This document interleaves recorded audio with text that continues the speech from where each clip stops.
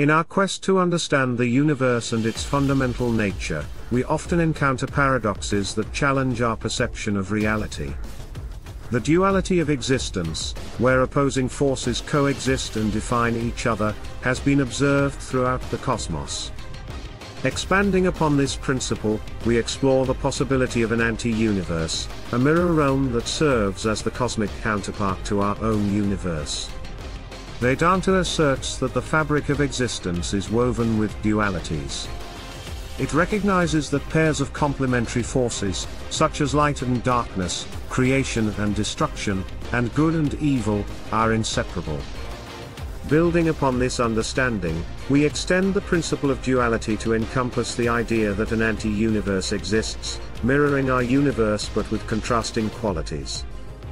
Nature often manifests itself in pairs of complementary elements. Just as we cannot conceive of light without darkness, good without evil, or positive without negative, the universe too possesses a duality that extends beyond our current understanding. By extrapolating this principle to the fabric of the cosmos, we explore the notion of an anti-universe that complements our own. The Big Bang theory postulates the emergence of our universe from a singularity, a moment of immense energy and expansion.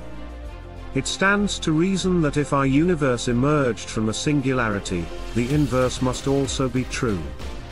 Thus, the theory arises that the same cataclysmic event that birthed our universe also set in motion the formation of an anti-universe, existing in a parallel dimension.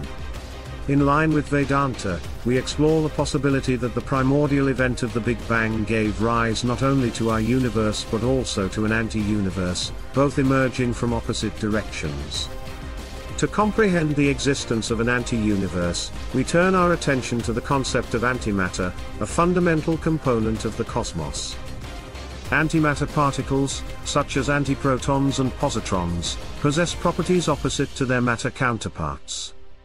By extending this principle, we propose that the anti-universe is composed predominantly of antimatter, while our universe is primarily made of regular matter. In Vedantic philosophy, the concept of Maya signifies the illusory nature of the material world. Drawing parallels, we examine the role of antimatter, a counterpart to regular matter, in the context of the anti-universe.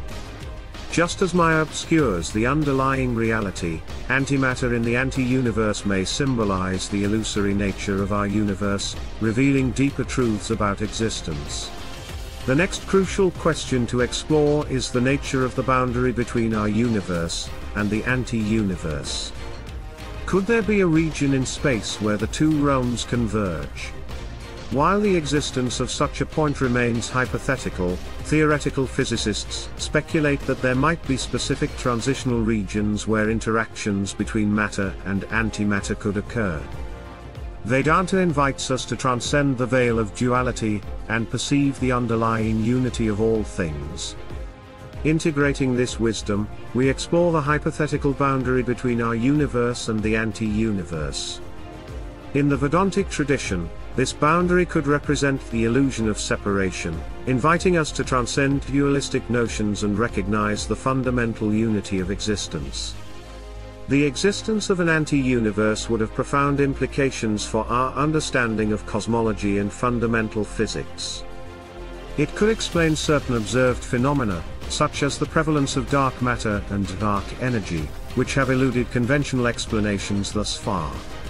Studying the interactions between our universe and the anti-universe could shed light on the fundamental nature of these cosmic mysteries.